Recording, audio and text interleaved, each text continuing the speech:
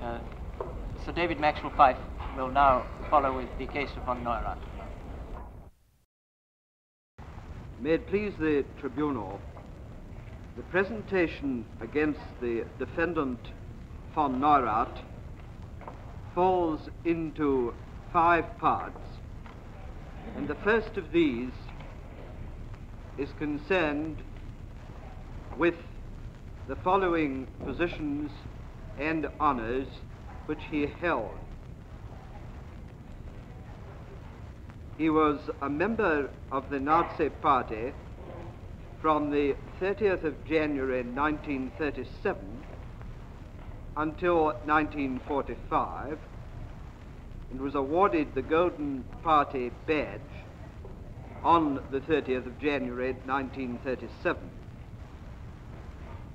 He was a general in the SS.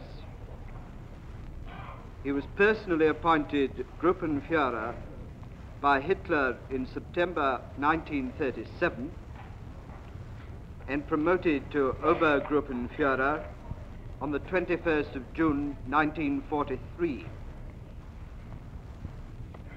He was Reich Minister for Foreign Affairs under the chancellorship of the defendant von Papen from the 2nd of June of 1932 and under the chancellorship of Hitler from the 30th of January 1933 until he was replaced by the defendant von Ribbentrop on the 4th of February 1938.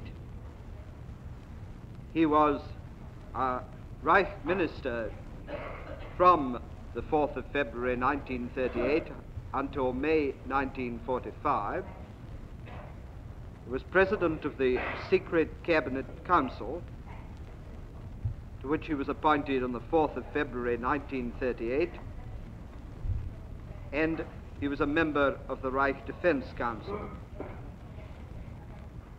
He was appointed Reichsprotector for Bohemia and Moravia from the 18th of March 1939 until he was replaced by the defendant Frick on the 25th of August 1943.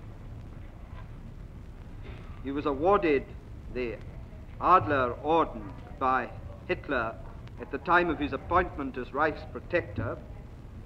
The defendant Ribbentrop was the only other German to receive this decoration. If the tribunal please, these facts are collected in document 2972 PS, which is United States Exhibit number 19, and in that document, which is signed by the defendant and his counsel, the defendant makes comments on certain of these matters with which I should like to deal. He says that the award of the Golden Party badge was made on the 30th of January 1937 against his will and without being asked. I point out that this defendant not only refrained from repudiating the allegedly unwanted honor, but after receiving it, attended meetings at which wars of aggression were planned, actively participated in the rape of Austria, and tyrannized over Bohemia and Moravia. His second point is that his appointment as Gruppenführer was also against his will and without his being asked. On that point, the prosecution submits that the wearing of the uniform, the receipt of the further promotion to Obergruppenführer, and the actions against Bohemia and Moravia must be considered when the defendant's submission is examined. He then says that his appointment as foreign minister was by Reichspräsident von Hindenburg. We submit we need not do more than draw attention to the personalities of the defendant von Papen and Hitler, and to the fact that President von Hindenburg died in 1934. This defendant continued as foreign minister till 1938. He then says that he was an inactive minister from the 4th of February 1938 until May 1945. At the moment, attention is drawn to the activities which will be mentioned below, and to the terrible evidence as to Bohemia and Moravia, which will be forthcoming from my friend, the Soviet chief prosecutor. This defendant's next point is that the secret cabinet council never sat or conferred. I point out to the tribunal that this was described as a select committee of the cabinet for the deliberation of foreign affairs, and the tribunal will find that description in document 1774 PS, which I now put in as exhibit GB 246. That is an extract from a book by a well-known author, and on the page 2 of the document book is numbered in red at the top right-hand corner. The first page of that document, in about 7 lines from the bottom of the page, they will see that among the bureaus subordinated to the Führer and Reich Chancellor for direct counsel and assistance, number 4 is the Privy Cabinet Council, President Reich Minister Freiherr von Neurath. And if the tribunal will be kind enough to turn over to page 4, about 10 lines from the top, they will see a paragraph beginning, "A Privy Cabinet Council to advise the Führer on the basic problems of foreign policy has been created by the decree of 4th February 1938. The reference is given. This Privy Cabinet Council is under the direction of Reich Minister von Neurath and includes the Foreign Minister, the Air Minister, the Deputy Commander, the Propaganda Minister, the Chief of the Reich Chancellery, the Commanders-in-Chief of the Army and Navy, and the Chief of the Supreme Command of the Armed Forces. The Privy Cabinet Council constitutes a select staff of collaborators of the Führer, which consists exclusively of members of the government of the Reich. Thus it represents a select committee of the Reich government for the deliberation on foreign affairs. And in order to have the formal composition of the body, that is shown in document 2031 PS, which is exhibit GB 217. That has been put in, I needn't read it again.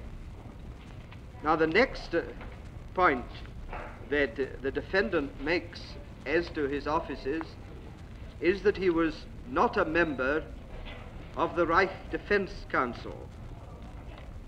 If I may very shortly take that point by stages, I remind the tribunal that the Reich Defense Council was set up soon after Hitler's accession to power on the 4th of April 1933, and the tribunal will find a note of that point in document 2261 PS, United States Exhibit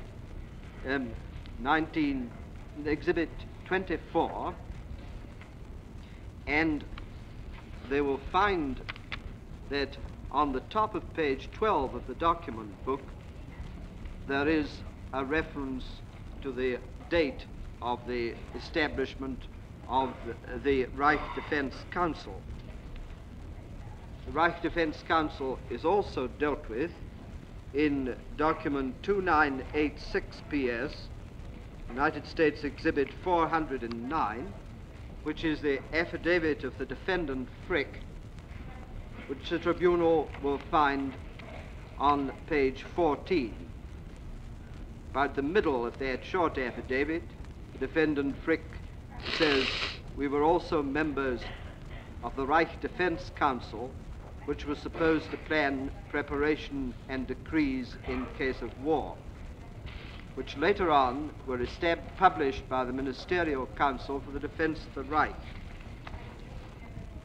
Now, that the membership of this council included the Minister for Foreign Affairs, who was then the defendant von Neurath, is shown by document EC 177, United States Exhibit 390. If the tribunal will turn to the document, page 16 of the document book,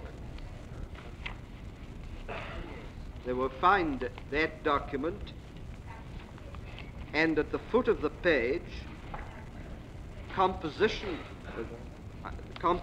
of the Reich Defense Council, permanent members including the Minister for Foreign Affairs. That document is dated Berlin, 22nd of May 1933, which was during this defendant's tenure of that office. And that's the first stage.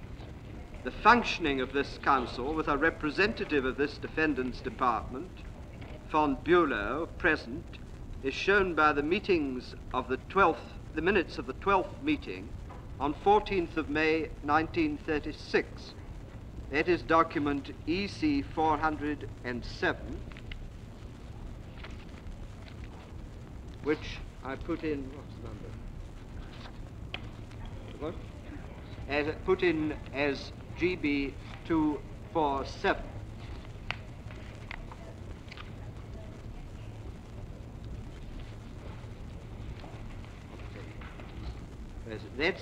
The tribunal will find that at page 21, the minutes are for the 14th of May 1936, and the actual reference to an intervention of von Bülow from the Foreign Office is in the middle of page 22. Then the next period was after the secret law of the 4th September 1938. This defendant was, under the terms of that law, a member of the Reich Defense Council by virtue of his office as President of the Secret Cabinet Council. That is shown by document 2194 PS, United States Exhibit 36, which the tribunal will find at page 24. And if you look at page 24, we'll see that the actual copy which was put in evidence was enclosed in a letter addressed to the Reich Protector in Bohemia and Moravia on the 6th of September 1939. Rather curious that the Reich Protector for Bohemia and Moravia is now denying his membership of the Council when the letter enclosing the law is one addressed to him. But if the tribunal will be good enough to turn on to the page 28, which is still that document, the last words on that page describe the tasks of that council. They say the task of the Reich Defense Council consists in peacetime in the decision on all measures for the preparation of the Reich defense and the gathering together of all forces and means of the nation according to the... Too fast. Sorry, I beg your lordship's pardon.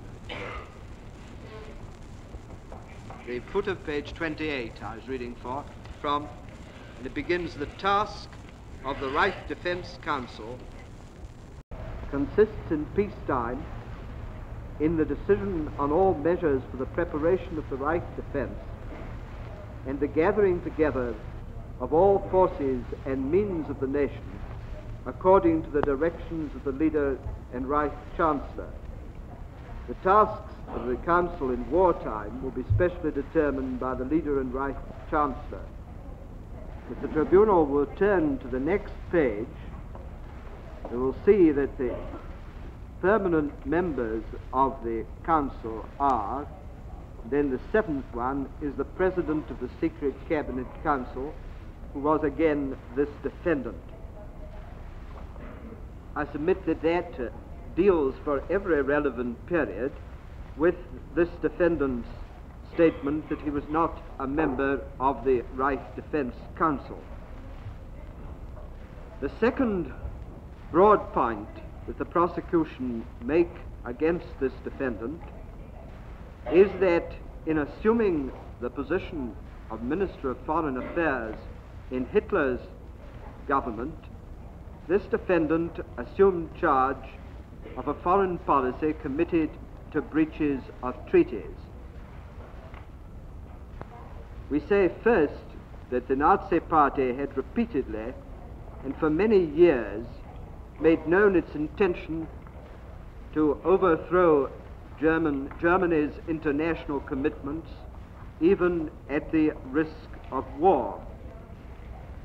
We refer to sections 1 and 2 of the party program, which, as the Tribunal has heard, was published year after year. That is on page 32 of the document book.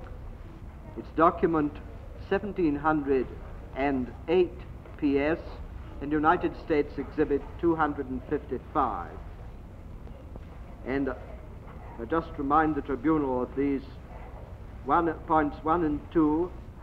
We demand the unification of all Germans in the Greater Germany on the basis of the right of self-determination of peoples. 2, we demand equality of rights for the German people in respect to the other nations, abrogation of the peace treaties of Versailles and Saint-Germain.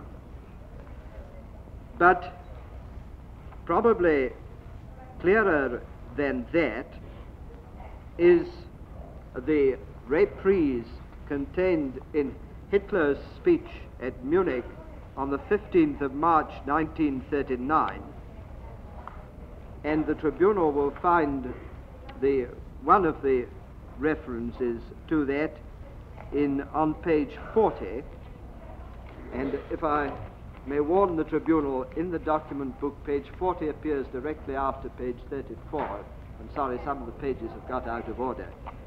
But on page 40, at the middle of the page, they will find a reference to that speech. Begins that my foreign policy had identical aims. My program was to abolish the Treaty of Versailles. It is futile nonsense for the rest of the world to pretend today that I did not reveal this program until 1933 or 1935 or 1937. Instead of listening to the foolish chatter of émigrés, these gentlemen would have been wiser to read what I've written thousands of times. If it is futile nonsense for foreigners to raise that point, it would be still more futile for Hitler's foreign minister to suggest that he was ignorant of the aggressive designs of the policy. But I remind the Tribunal that the acceptance of force as a means of solving international problems and achieving the objectives of Hitler's foreign policy must have been known to anyone as closely in touch with Hitler as the defendant von Neurath, and I remind the tribunal simply by reference to the passages from Mein Kampf which were quoted by my friend Mr. Elwyn Jones, especially those towards the end of the book, pages 552, 553, and 554. So that the prosecutions say that by the acceptance of this foreign policy, the defendant von Neurath assisted and promoted the accession to power of the Nazi Party. The third broad point is that in his capacity as Minister of Foreign Affairs, this defendant directed the international aspects of the first phase of the Nazi conspiracy, the consolidation of control and preparation for war. As I've already indicated, from his close connection with Hitler, this defendant must have known the cardinal points of Hitler's policy leading up to the outbreak of the World War, as outlined in retrospect by Hitler in his speech to his military leaders on the 23rd of November 1939. This policy had two facets. Internally, the establishment of rigid control. Externally, the program to release Germany from its international ties. The external program had 4 points. 1, secession from the disarmament conference. 2, the order to rearm Germany. 3, the introduction of compulsory military service. And 4, the remilitarization of the Rhineland. If the tribunal would look at page 35, which I'm afraid they'll find after page 41 in the document book, at the end of the first paragraph, they will find these points very briefly set out, and perhaps I might just read that passage. It's document 789 PS, United States Exhibit 23, about 10 lines before the break. I had to reorganize everything, beginning with the mass of the people and extending it to the armed forces. First, reorganization of the interior, abolishment of appearance of decay and defeatist ideas, education to heroism. While reorganizing the interior, I undertook the second task to release Germany from its international ties. 2 particular characteristics are to be pointed out: secession from the League of Nations and denunciation of the disarmament conference. It was a hard decision. The number of prophets who predicted that it would lead to the occupation of the Rhineland was large. The number of believers was very small. I was supported by the nation which stood firmly behind me when I carried out my intentions. After that, the order for rearmament. Here again, there were numerous prophets who predicted misfortunes and only a few believers. In 1935, the introduction of compulsory armed service. After that, militarization of the Rhineland. Again, a process believed to be impossible at the time. The number of people who put trust in me was very small.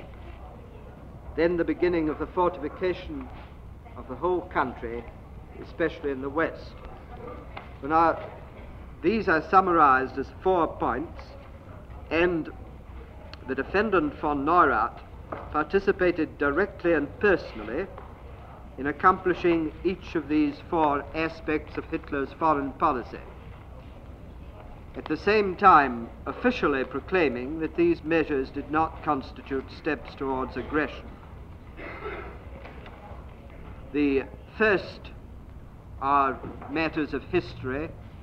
When Germany left the disarmament conference, this defendant sent a telegram dated the 14th of October 1933 to the president of the conference, and that will be found in the Dokumente der Deutschen Politik on page 94 of the first volume for that year.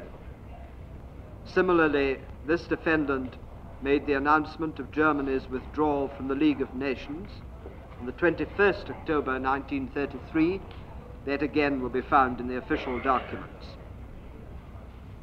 These are referred to in the transcript of the proceedings of this trial on pages 402 and 450, and I remind the tribunal of the complementary documents of military preparation, which of course were ready, which are documents C-140, United States Exhibit 51, the 25th October 1933, and C-153, United States Exhibit 43, on the 12th of May 1934.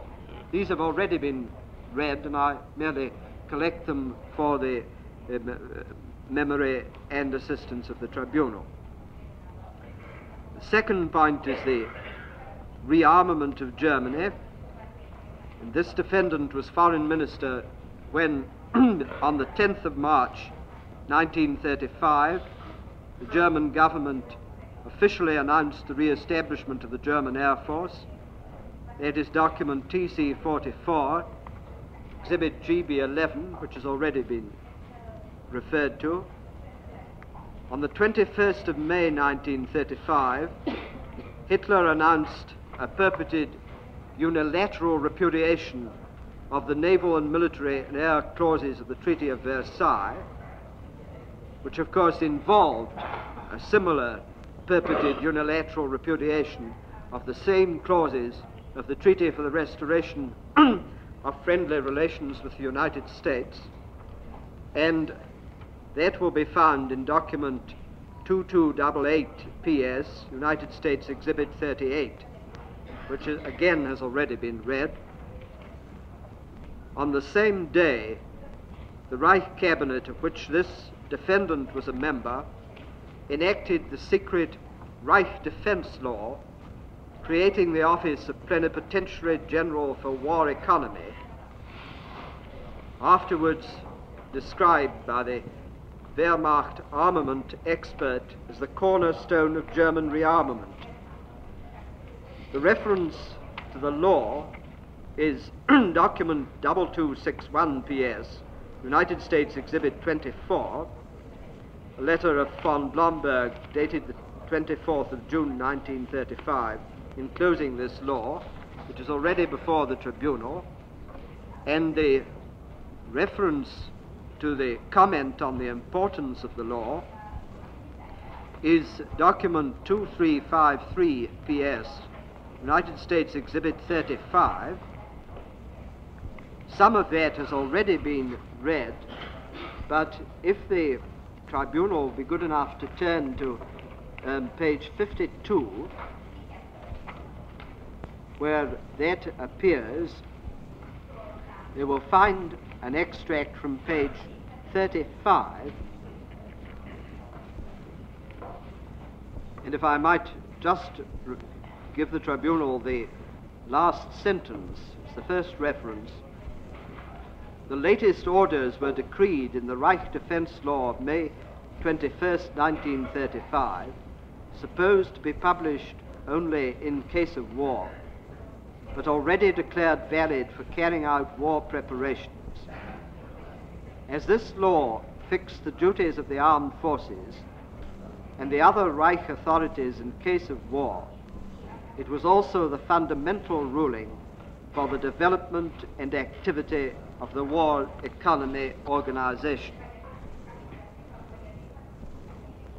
The third point is the introduction of compulsory military service, and on the 16th of March 1935, this defendant signed the law for the organization of the armed forces, which provided for universal military service and anticipated a vastly expanded German army. This was described by the defendant Keitel as the real start of the large-scale rearmament program which followed. I give the official reference in the Reichsgesetzblatt and the references in the transcript, pages 411, 454 and 455. Fourth point was the remilitarization of the Rhineland. The Rhineland was reoccupied on the 7th of March 1936. I remind the Tribunal of the two complementary documents, 2289 PS, United States Exhibit 56, the announcement of this action by Hitler, and C-139, United States Exhibit 53, which is the Operation Schulung, giving the military action which was to be taken if necessary. Again, the reference to the transcript is page 458 to 464. These were the acts for which the defendant shared responsibility from his position and from the steps which he took.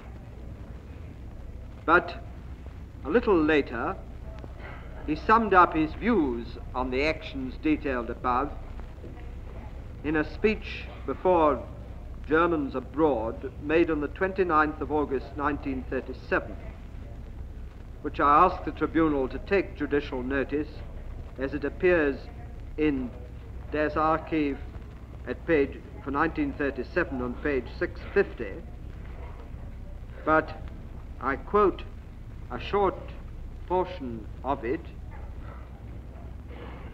that appears on page 72 of the document book.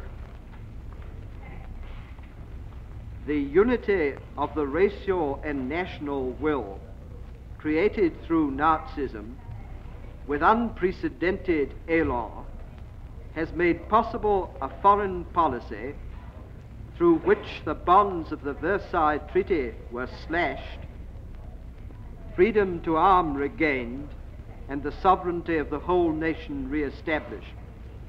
We have again become master in our own home, and we have produced the means of power to remain henceforth that way for all times.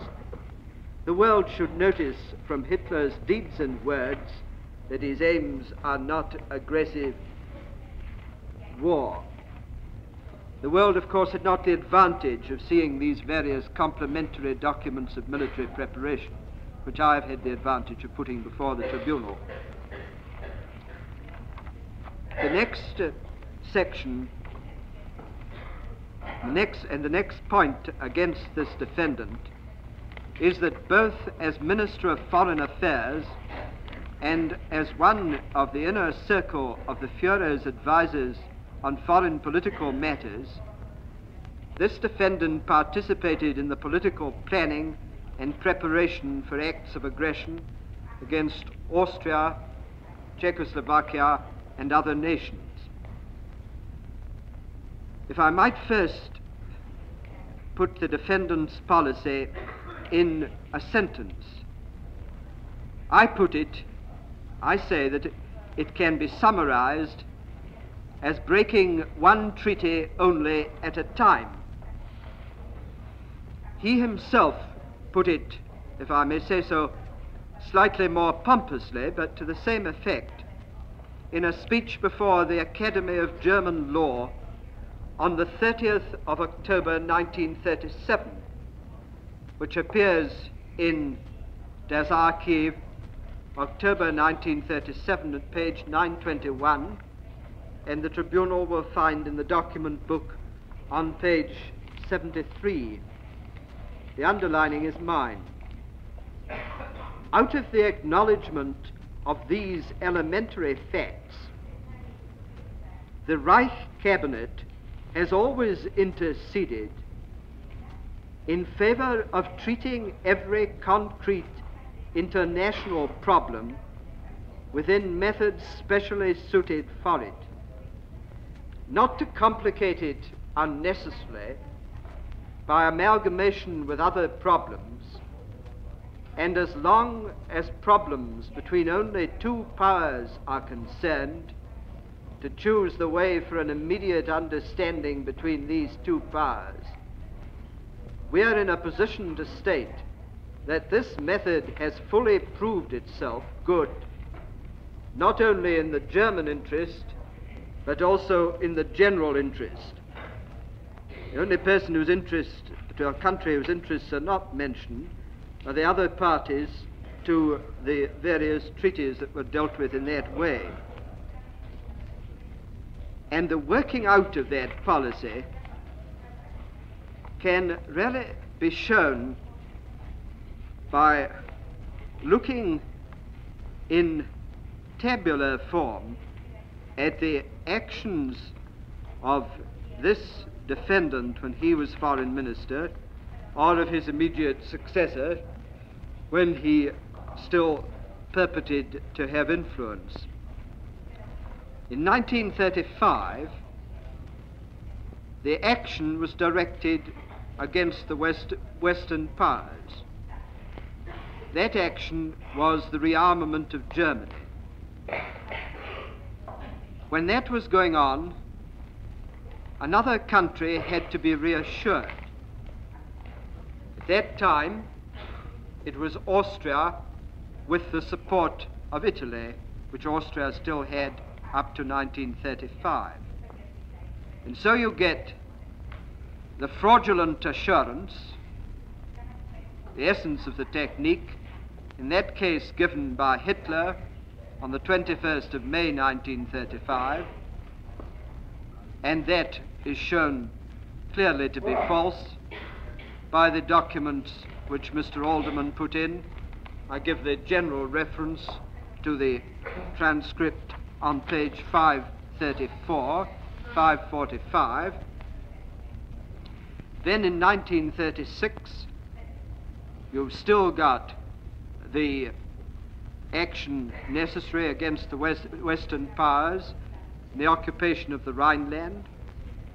You still have a fraudulent assurance to Austria in the treaty of 11th of July of that year, and that is shown to be fraudulent by the letters from the defendant von Papen, United States Exhibits 64 and 67, one of which my friend Major Barrington has just referred. Then in 37 and 38, you move on a step, and the action is directed against Austria. We know what that action is. It was absorption, planned, at any rate finally, at the meeting on the 5th of November 1937, action taken on the 11th of March 1938. Reassurance had to be given to the Western powers. So you have the assurance to Belgium on the 13th of October 1937, which was dealt with by my friend Mr. Roberts. The tribunal will find the references in pages 1100 to 1126 of the transcript. We move forward a year, and the object of the aggressive action becomes Czechoslovakia. I said move forward 6 months to a year. There you have the Sudetenland obtained in September, the absorption of the whole of Bohemia and Moravia on the 15th of March 1939. Then it was necessary to reassure Poland. So an assurance to Poland is given by Hitler on the 20th of February 1938 and repeated up to the 26th of September 1938. The falsity of that assurance was shown over and over again in Colonel Griffith-Jones's speech on Poland, which the tribunal will find in the transcript on pages 966 to 1060. Then finally, when you want the action is directed against Poland in the next year for its conquest, assurance must be given to Russia, and so a non-aggression pact is entered into on the 23rd of August 1939, as shown by Mr. Alderman on pages 1160 to 1216.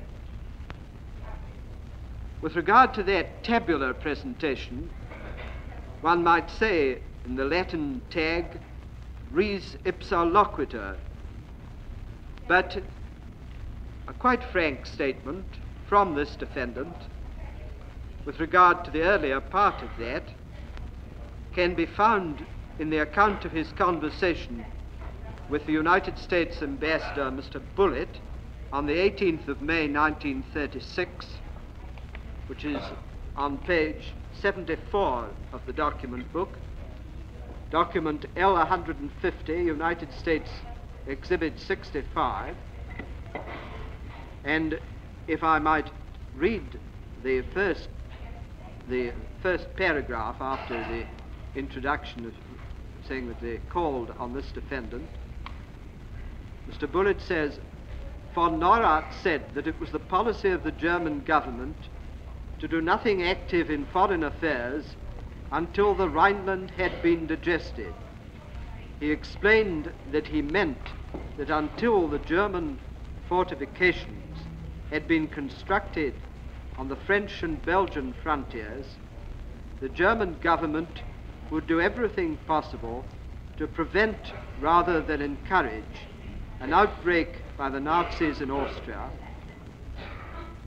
and would pursue a quiet line with regard to Czechoslovakia. As soon as our fortifications are constructed and the countries of Central Europe realize that France cannot enter German territory at will, all these countries will begin to feel very differently about their foreign policies, and a new constellation will develop, he said. Remind the tribunal, without citing it, of the conversation referred to by my friend Mr. Barrington a short time ago between the defendant von Papen as ambassador and Mr. Messerschmitt, which was very much to the same effect. But then I come to the actual aggression against Austria, and I remind the tribunal that this defendant was foreign minister first during the early Nazi plottings against Austria in 1934. Tribunal will find these in the transcript, pages 475 to 489, and I remind them generally that that was the murder of Chancellor Dollfuss and the ancillary acts, which were afterwards so strongly approved. Secondly, when the false assurance was given to Austria on the 21st of May 1935, and the fraudulent treaty made on the 11th of July 1936. References to these are TC 26, which is GB 19, and TC 22, which is GB 20, and the reference in the transcript to pages 544 and 545.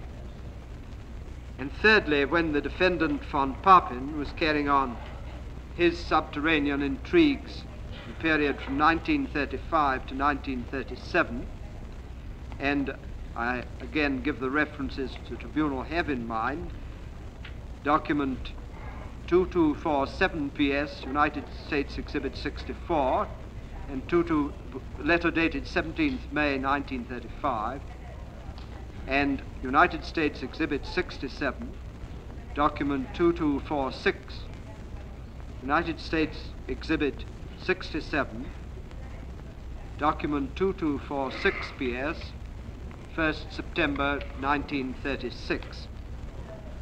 The references in the transcript are pages 492, 516 to 18, 526 to 545, and 553 to 4. Secondly, the defendant this defendant, von Neurath, was present when Hitler declared at the Hausbach interview on the 5th of November 1937 that the German question could only be solved by force and that his plans were to conquer Austria and Czechoslovakia. That is document 386 PS, United States Exhibit 25, which the tribunal will find at page 82. And if they'll look at the 6th line of page 82, after the statement, the heading, you'll see that one of the persons in attendance this highly confidential meeting was the Reich Minister for Foreign Affairs, Freiherr von Neurath. And without rereading a document which the tribunal have had referred to them more than once, now I remind the tribunal that it's on page 86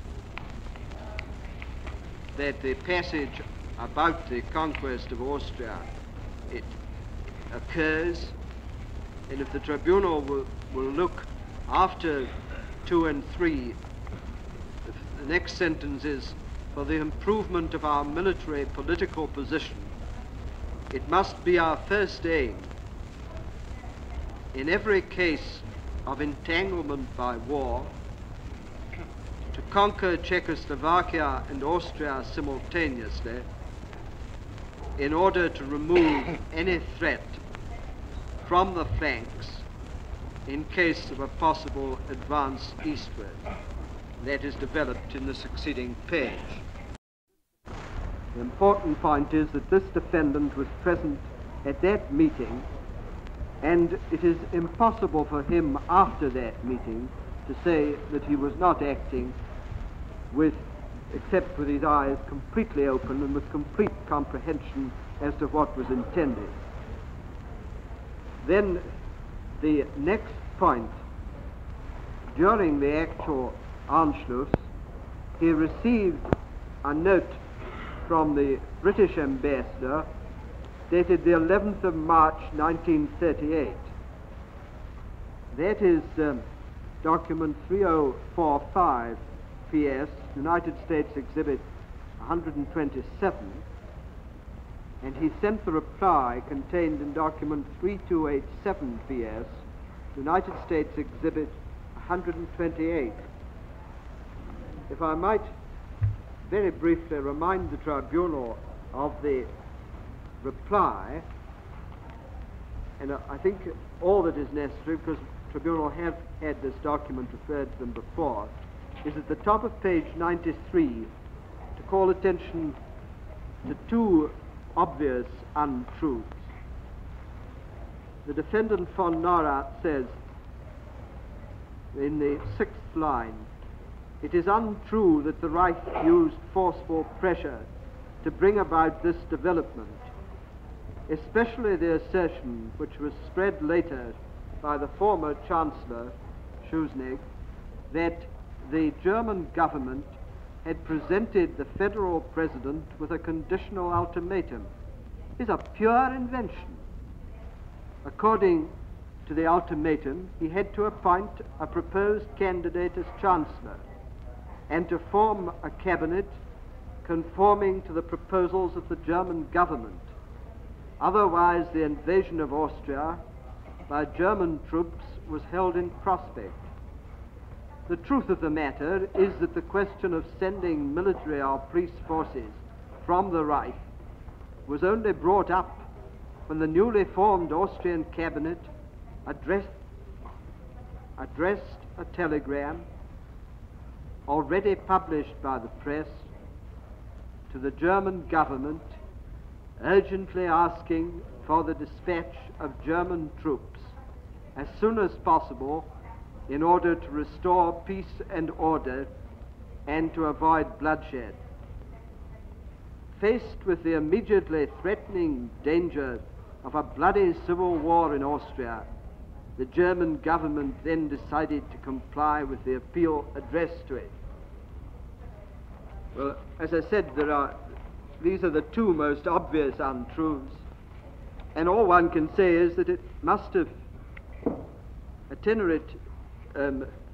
given this defendant a certain macabre sort of humor to write that, when the truth was, as the tribunal know it, from the report of Gauleiter Rainer to Birkel, which has been put in before the tribunal as document 812 PS, United States Exhibit 21, and when they have heard, as they have at length, the transcripts of the defendant Goering's telephone conversations with Austria on that day, which is document 2949 PS, United States Exhibit 76, and the diaries, entries of the defendant Jodel's diary for the 11th, 13th, and 14th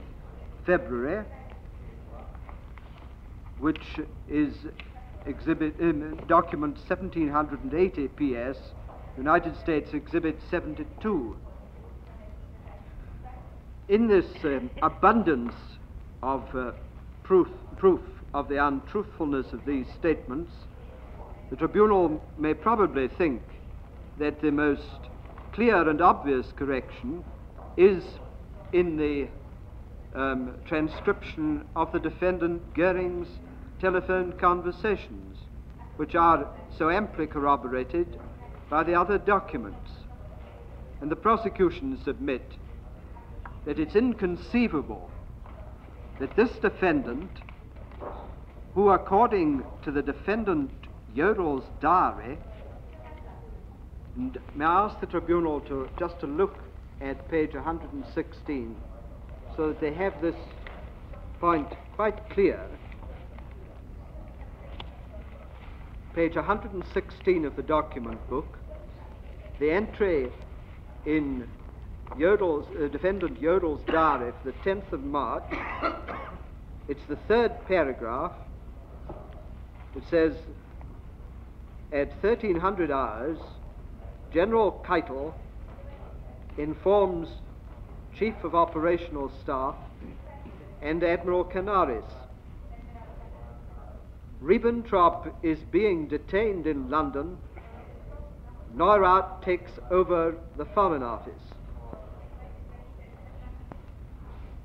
I submit that it's inconceivable that when this defendant had taken over the Foreign Office, was dealing with the matter, and, as I shall show the tribunal in a moment, cooperating with the defendant Goering to soothe the susceptibilities of the Czechs, that he should have been so ignorant of the truth of events and what really was happening as to write that letter in honor and good faith.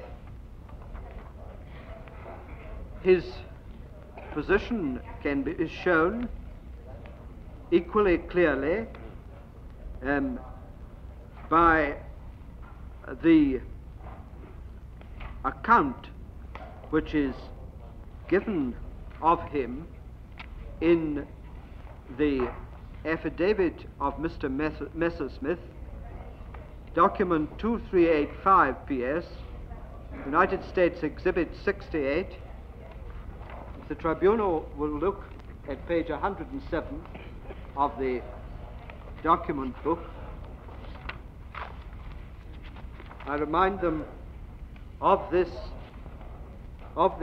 entry, which exactly describes the action and style of activity of this defendant at this crisis.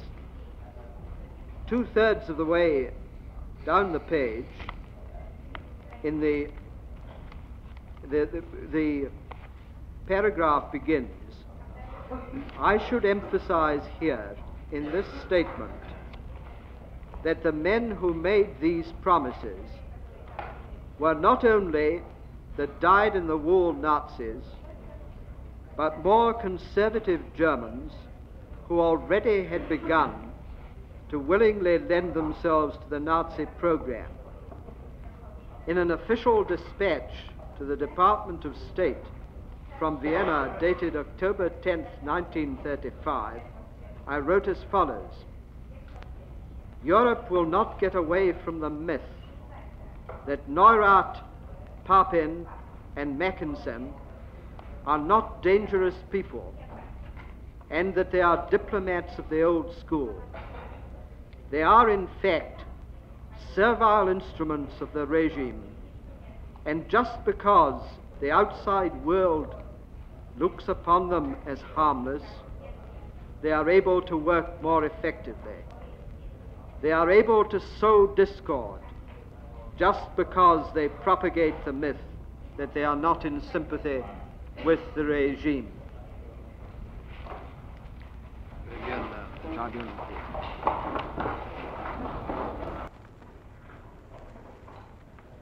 May it please the tribunal, before the tribunal adjourned, I was dealing with the share of the defendant von Neurath in the aggression against Austria.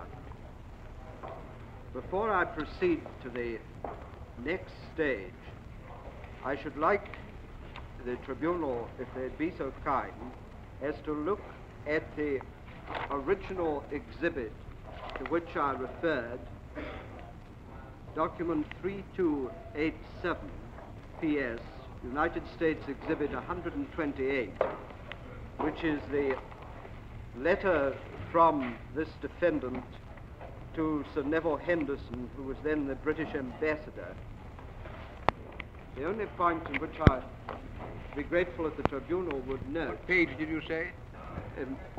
It's document 3287. It was really on the original that I wanted your lordship to look at. It's page 92. It's page 92 of the document book. When I say original, that is a certified copy, certified by the British Foreign Office. But the tribunal will see that the heading is from the President of the Secret Cabinet Council. That is the point. The tribunal will remember that question was raised as to the existence or activity of that body, and at any rate that letter is headed from this defendant in that capacity.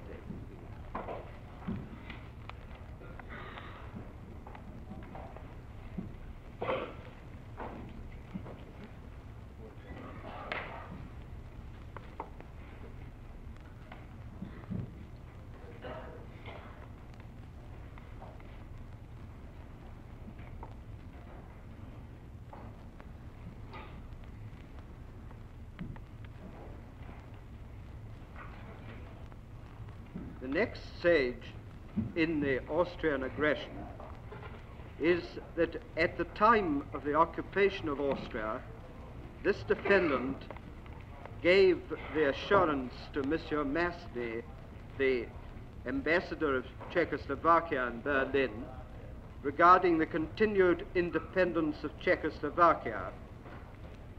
That is document 100.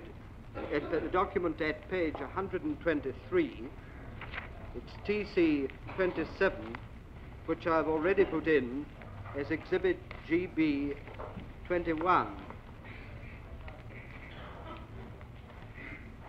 It's from Monsieur Jan Masaryk to Lord Halifax, who was then Foreign Secretary. And if I might read the second paragraph, just to remind the tribunal of the circumstances in which it was written. Mr. Masaryk says, I have in consequence been instructed by my government to bring to the official knowledge of His Majesty's government the following facts. Yesterday evening, the 11th of March, Field Marshal Goering made two separate statements to Monsieur Masny, the Czechoslovak minister in Berlin, assuring him that the developments in Austria will in no way have any detrimental influence on the relations between the German Reich and Czechoslovakia, and emphasizing the continued earnest endeavor on the part of Germany to improve those mutual relations. Then there are the particulars of the way it was put by the defendant Goering, which the tribunal have had drawn to attention several times. I shan't do it again. And then 4 paragraphs on, the paragraph begins, Monsieur Massenet was in a position to give him definite and binding assurances on this subject, that is, to give to the defendant Goering on the Czech mobilization. Then it goes on, and today spoke with Baron von Neurath, who, among other things, assured him on behalf of Herr Hitler that Germany still considers herself bound by the German-Czechoslovak Arbitration Convention concluded at Locarno in October 1925.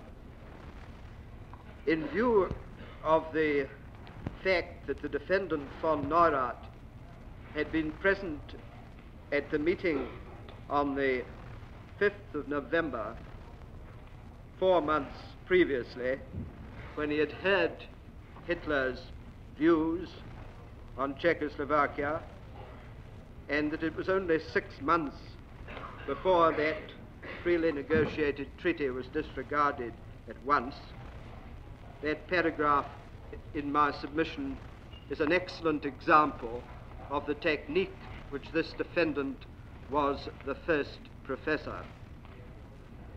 I now come to the aggression against Czechoslovakia.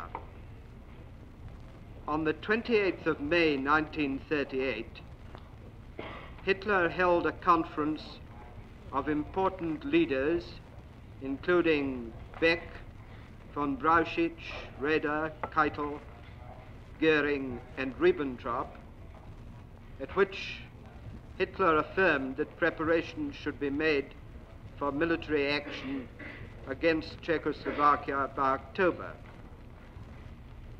It is believed, but not, I say frankly, confirmed, that the defendant von Neurath attended. The reference to that meeting is in the transcript at page 742 and 743. Sir David, is there any evidence No, of that? there is no evidence as to the giving a complete list of those who attended. It's only a gathering of principal leaders. Therefore, I can't put it higher than that. There's no evidence before the tribunal. The document with reference to the conference doesn't state who was present. No, Your Lordship will remember there's the Falgrun documents. There's a long series of them, but it doesn't state who was present. Therefore, I expressly put it with reserve, although...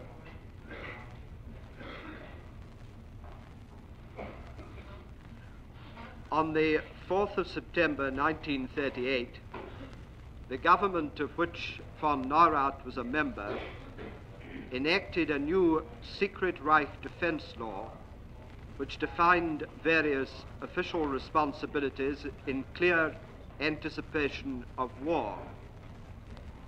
This law provided, as did the previous secret Reich defense law, for a Reich Defense Council as a supreme policy board for war preparations.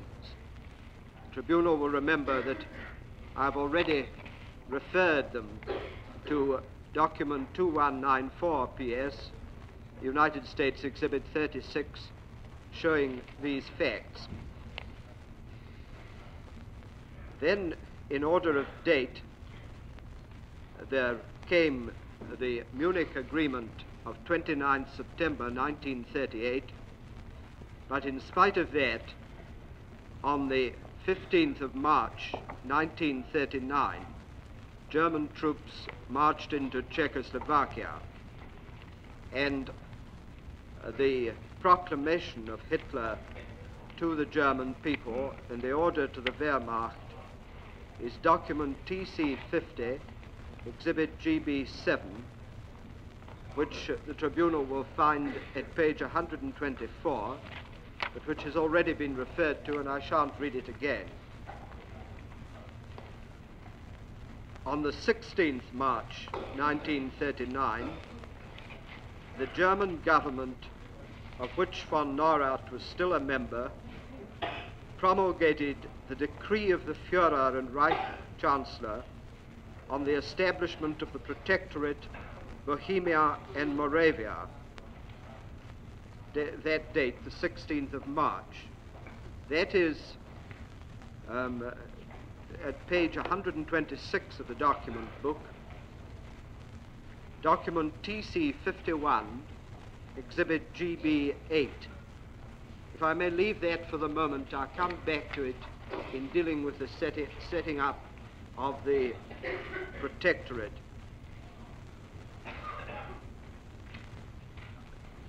I'll come back in a moment and read Article 5, but taking events in order of time, the following week, the defendant von Ribbentrop signed a treaty with Slovakia, which is at page 129, and the tribunal may remember Article 2 of that treaty, which is for the purpose of making effective the protection undertaken by the German Reich.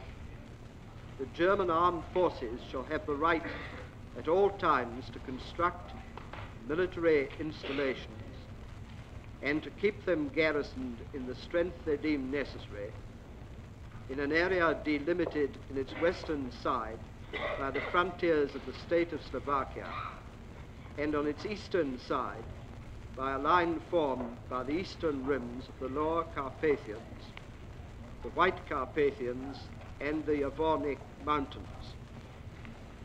The government of Slovakia will take the necessary steps to assure that the land required for these installations shall be conveyed to the German armed forces. Furthermore, the government of Slovakia will agree to grant exemption from customs duties for imports from the Reich for the maintenance of the German troops and the supply of military installations.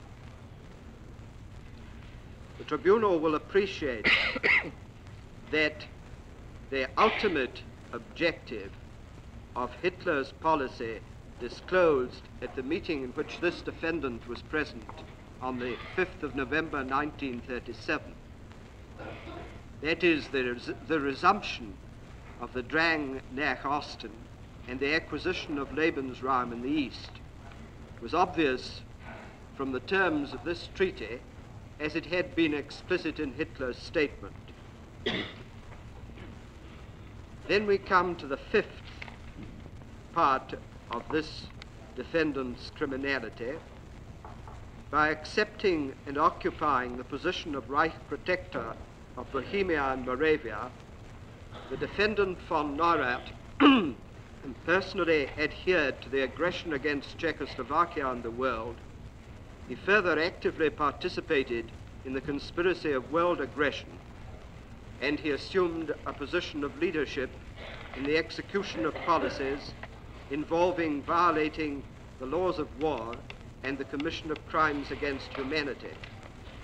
The tribunal will appreciate that I am not going to trespass on the ground of my Soviet colleague and go into the crimes, but I want to show quite clearly to the tribunal the basis for these crimes, which was laid by the legal position which this defendant assumed.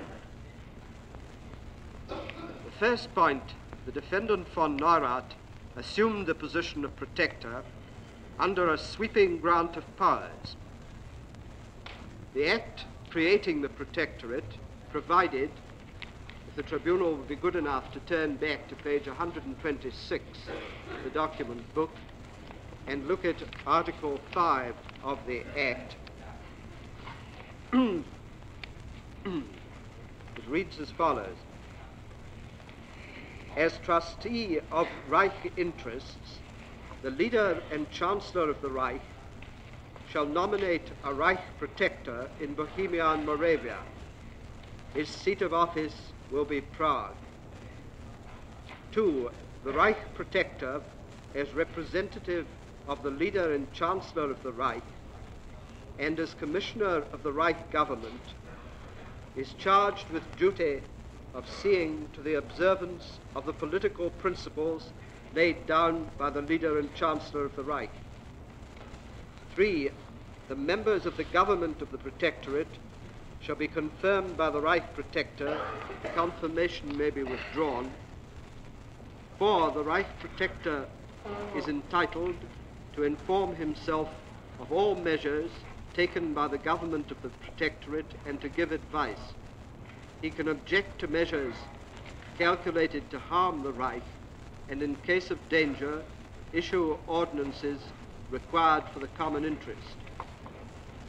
5. The promulgation of laws, ordinances, and other legal announcements, and the execution of administrative measures and legal judgments shall be annulled if the Reich Protector enters an objection.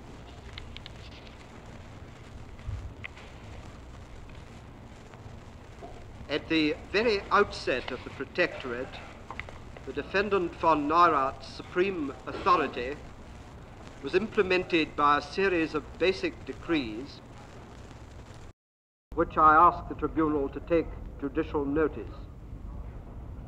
They established the alleged legal foundation for the policy and program which resulted, all aimed at the systematic destruction of the national integrity of the Czechs.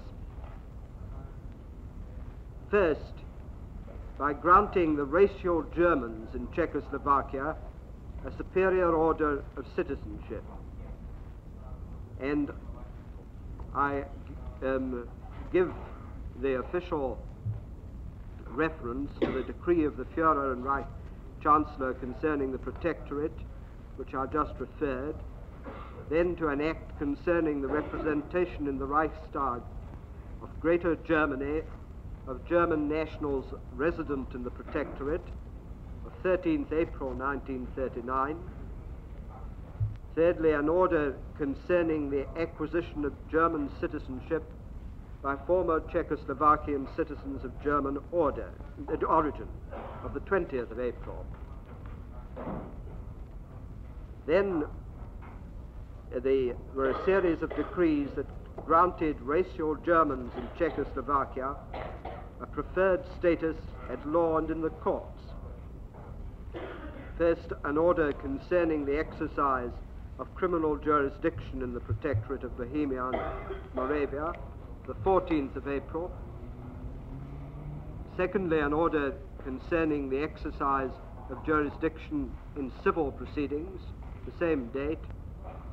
And thirdly, an order concerning the exercise of military jurisdiction of the 8th of May. Then the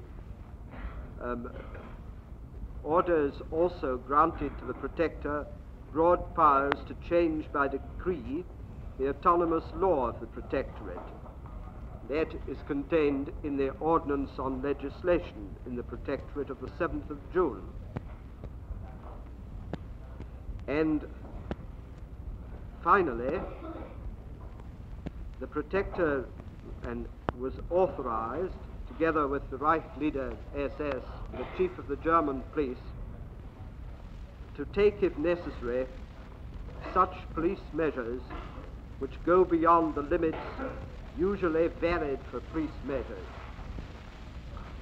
In view of the form of that order, although it is, the Tribunal can, in my submission, take judicial notice as it's in the Reich Gesetzblatt, I have inserted that one in the document book at page 131, because it rather staggers the imagination to know what can be police measures even beyond the limits usually valid for such measures, when one has seen the police measures in Germany between 1933 and 1939. But if such increase was possible, and presumably it was believed to be possible, that increased power was given to the defendant von Neurath and used by him for the coercion of the Czechs. The declared basic policy of the Protector was concentrated upon this central objective of destroying the identity of the Czechs as a nation and absorbing their territory into the Reich. And if the tribunal will be good enough to turn to page 132, they will find document 862 PS, United States Exhibit 313, and although that has been read, the tribunal might bear with me if I just indicated the nature of the document to them. That is a memorandum signed by Lieutenant General of Infantry Frederici. It is headed the Deputy General of the Armed Forces with the Reich Protector in Bohemia and Moravia. It's marked top secret, dated 15th October 1940.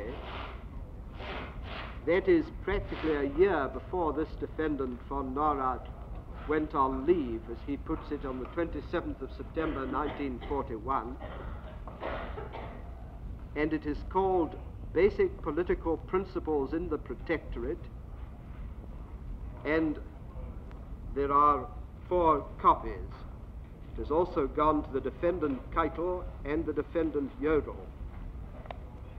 And it begins on the 9th October of this year, that is 1940, the Office of the Reich Protector held an official conference in which State Secretary SS Lieutenant General K.H. Frank, that is not the defendant Frank, it was the other Karl Hermann Frank, spoke about the following. Since creation of the Protectorate of Bohemia and Moravia, party agencies, industrial circles, as well as agencies of the central authorities of Berlin, have had difficulties about the solution of the Czech problem. After ample deliberation, the Reich Protector expressed his views about the various plans in a memorandum. In this, 3 ways of solution were indicated. A, German infiltration of Moravia and reduction of the Czech nationality to a residual Bohemia. This solution is considered as unsatisfactory because the Czech problem, even if in a diminished form, will continue to exist. B, many arguments can be brought up against the most radical solution, namely the deportation of all the Czechs. Therefore, the memorandum comes to the conclusion that it cannot be carried out within a reasonable space of time. C, assimilation of the Czechs. That is, absorption of about half the Czech nationality by the Germans, insofar as this is of importance, by being valuable from a racial or other standpoint. This will take place, among other things, also by increasing the Arbeitseinsatz of the Czechs in the Reich territory, with the exception of the Sudeten German border district. In other words, by dispersing the closed Czech nationality. The other half of the Czech nationality must be deprived of its power, eliminated, and shipped out of the country by all sorts of methods. This applies particularly to the racially Mongoloid part and to the major part of the intellectual class. The latter can scarcely be converted ideologically and would represent a burden by constantly making claims for the leadership over the other Czech classes and thus interfering with a rapid assimilation. Elements which counteract the planned Germanization are to be handled roughly and should be eliminated. The above development naturally presupposes an increased influx of Germans from the Reich territory into the Protectorate.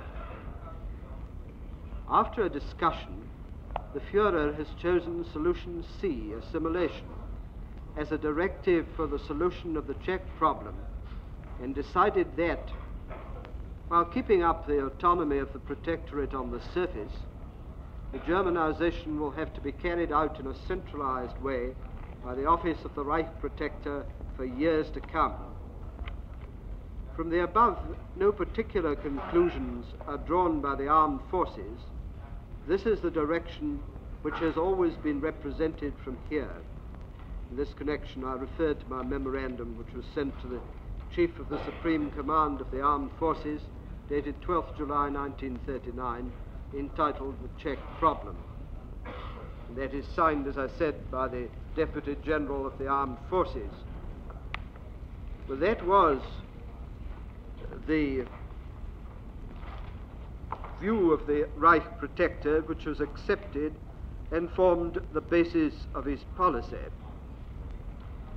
The result was a program of consolidating German control over Bohemia and Moravia by the systematic oppression of the Czechs through the abolition of civil liberties and the systematic undermining of the native political, economic, and cultural structure by a reign of terror. And this will be dealt with by my Soviet colleagues. They will show clearly, I submit, that the only protection given by this defendant as protector was protection to the perpetrators of innumerable crimes.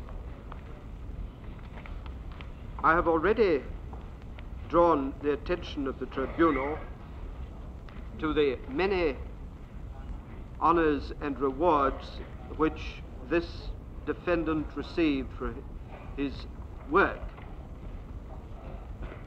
And it might well be said that Hitler showered more honors on the defendant von Neurath than on some of the leading Nazis who had been with the party since the very beginning.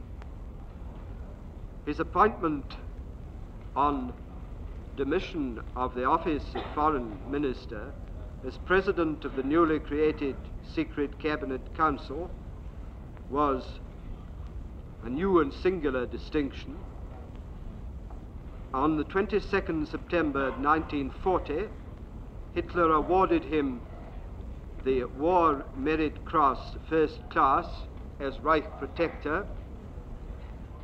That is in the Deutsches Nachrichtenbüro reference 22/9 September 1940. He was also awarded the Golden Badge of the Party, and as I informed the tribunal, promoted by Hitler personally from Gruppenführer to Obergruppenführer in the SS. And as I also informed the tribunal, he and the defendant von Ribbentrop were, as far as I know, the only two Germans to be awarded the Adler Orden, distinction normally reserved for foreigners. His 70th birthday on the 2nd of February 1943 was made the occasion for most German newspapers to praise his many years of service to the Nazi regime. These services may, in the submission of the prosecution, be summed up in two ways. First, he was an internal fifth columnist among the conservative political circles in Germany. They had been anti-Nazi, but were converted in part by seeing one of themselves in the person of this defendant wholeheartedly with the Nazis. Secondly, his previous reputation as a diplomat made public opinion abroad slow to believe that he would be a member of a cabinet which did not stand by its words and assurances. It was most important for Hitler that his own readiness to break every treaty or commitment should be concealed as long as possible. And for this purpose, he found in the defendant von Neurath his handiest tool. It concludes the presentation against the defendant von Neurath.